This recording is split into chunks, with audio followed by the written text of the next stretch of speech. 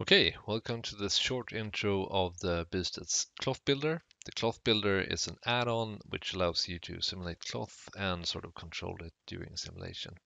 And it also has some cloth assets that you can use. So first I'm going to select the plane, go to Object Settings, add a cloth to selected. It's going to show a wireframe, and I'm going to add a collision modifier to the sphere here. If I run simulation, we can see the cloth works, but there's not a lot of polygons here. So I am going to add a subdivision surface and move that before the cloth, so the cloth gets more detail. And as you can see, we are in the middle of our simulation, and we change our topology, so the mesh is all messed up. Means we need to reset the simulation to the first frame again. And if we run it, it looks a lot more detailed. However, we need to enable some self-collision, reset it, yeah, so we don't get self-intersection. Let's have a look at pinning. So pinning is a way of controlling the mesh as you simulate. I'm gonna select some vertices, add a pin, pin, pin. As I run the simulation, I can move these locators or pins around to change the shape. And up here, we also have different settings for the cloth modifier. So we can lower this value, or sorry, increase it, and then we will shrink the cloth. And we can also make it bigger by setting it to a negative value like this. We can add pressure if we enable pressure, looks like that.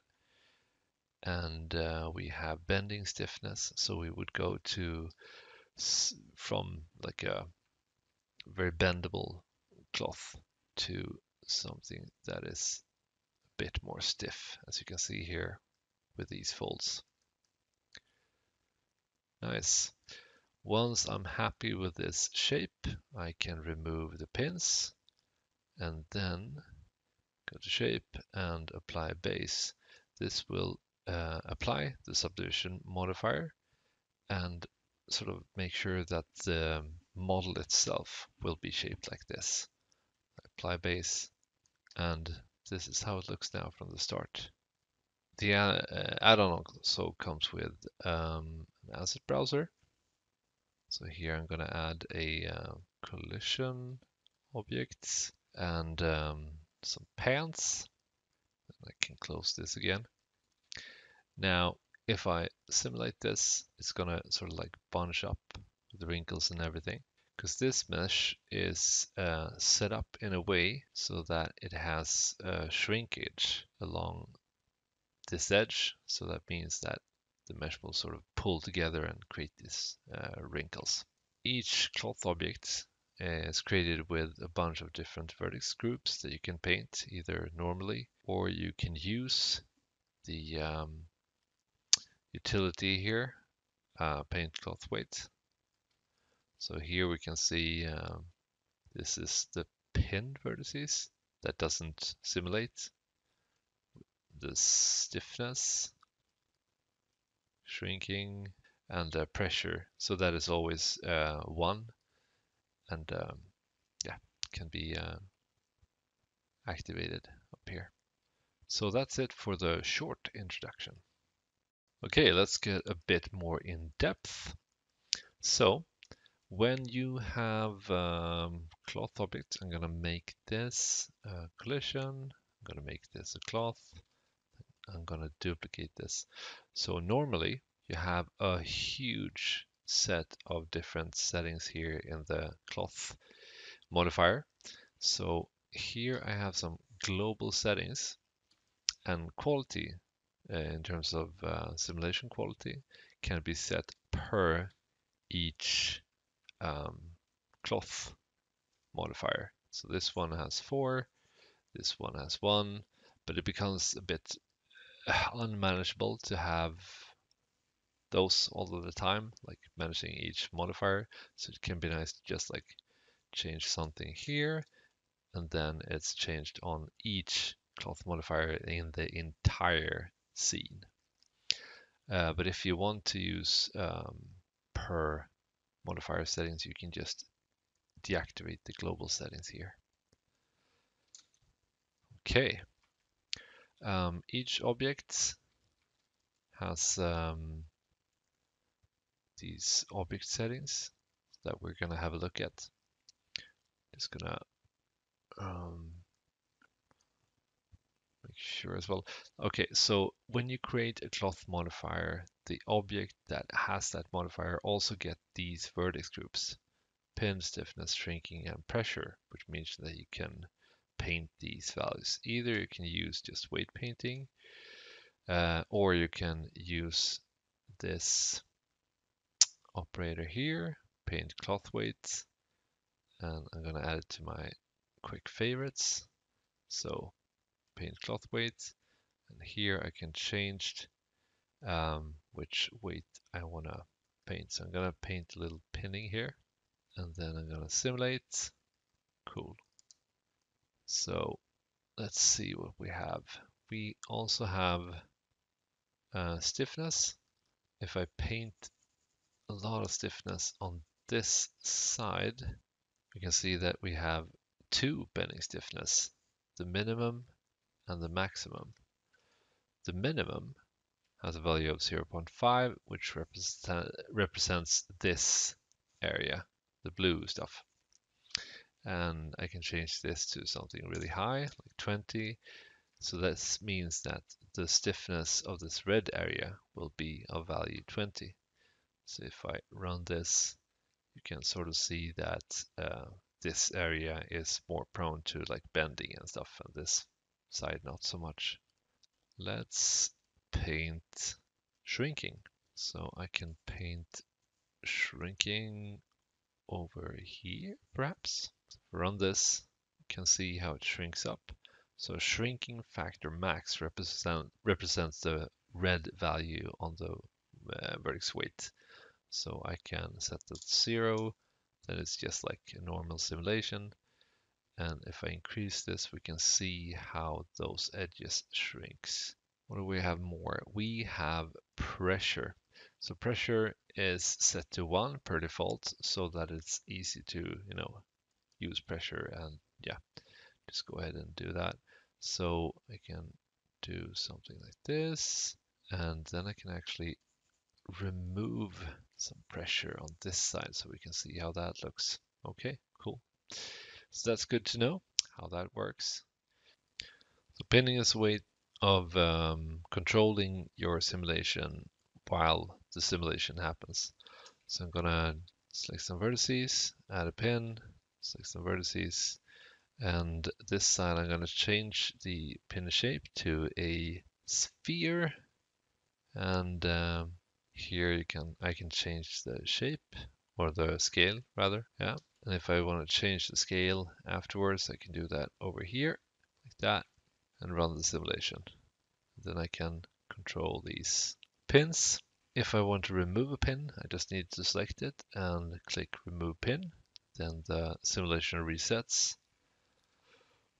Cool. Let's say I have a bunch of pins here like that. I can remove the pins in the scene, removes everything, or I can remove the pins based on my mesh selection. So every pin that affects this mesh will be removed. Another thing is you might want to move these out for some reason so you can select them easier. I don't know. And that is not their original position. So this means that you can select them and say reset pins, and this will be their new base location. If I want to sort of keep this shape when I reset the simulation, I can go to this shape section, and we can see that this object does not have a subdivision modifier, but if it had, it would be applied to the mesh before applying the shape. If I press apply base, it will remodel the vertices to look like that shape from frame 1. And if I want to, let's see, I want to save this as a shape. I can save this as a shape key.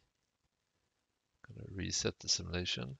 And now this is stored as a shape key, or blend shape as it's called in other applications. Now let's say we have a multi-resolution modifier.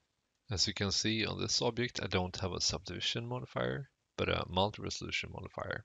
If I want to keep this on the multi-resolution modifier, I can press this reshape multi-res. Now if I go to the first frame, this is the shape on the multi-resolution modifier. So it's sort of the same thing as pressing the reshape button. Okay, let's look at the utility section. So this add-on comes with an asset browser, which loads either the first time you press run sim or use open asset browser.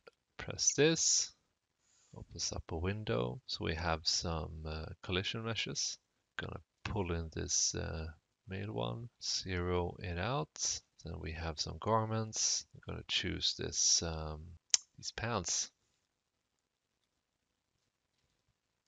So when I press run simulation, they bunch up since they have some shrinkage painted in on them. Rig. This collision modifier is collision object is also rigged, so I can actually move things around as we simulate. Select this leg, move that not too fast because then we get intersection issues.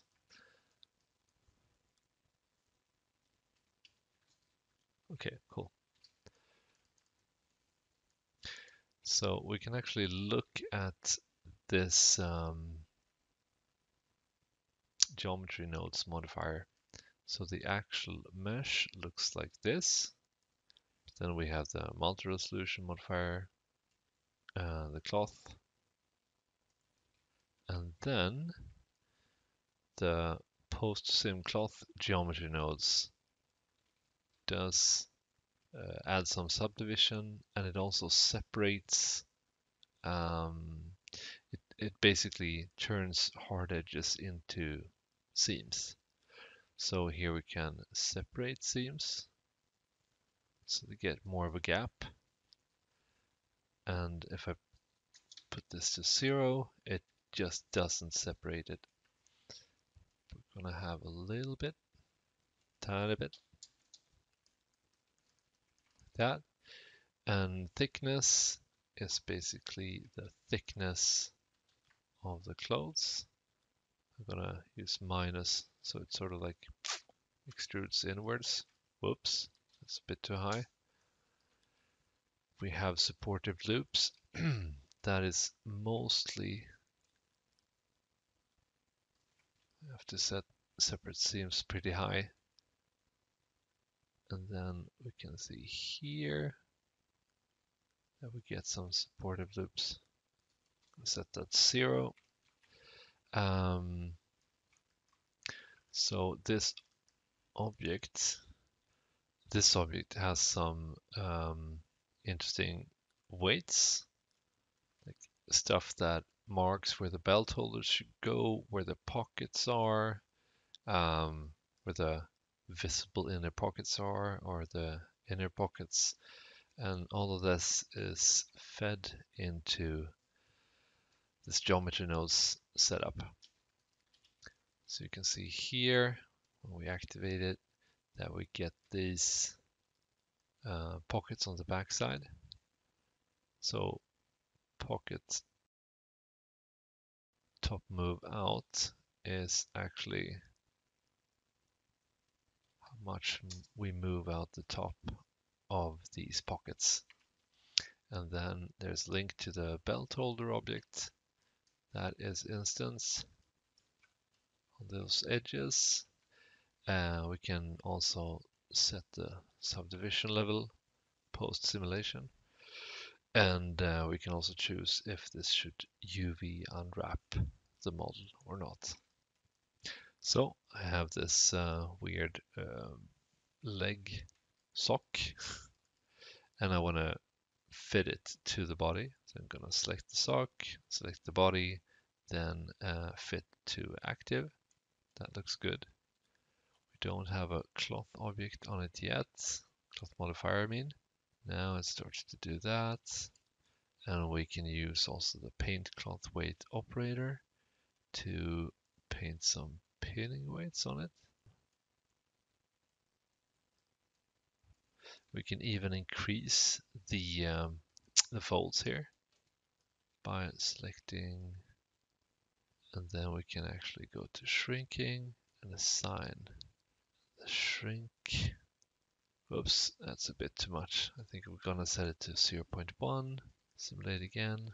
Yeah, now we get more folds and stuff. The shake cloth operator can help you if you feel that you get too much of a symmetrical like wrinkles situation.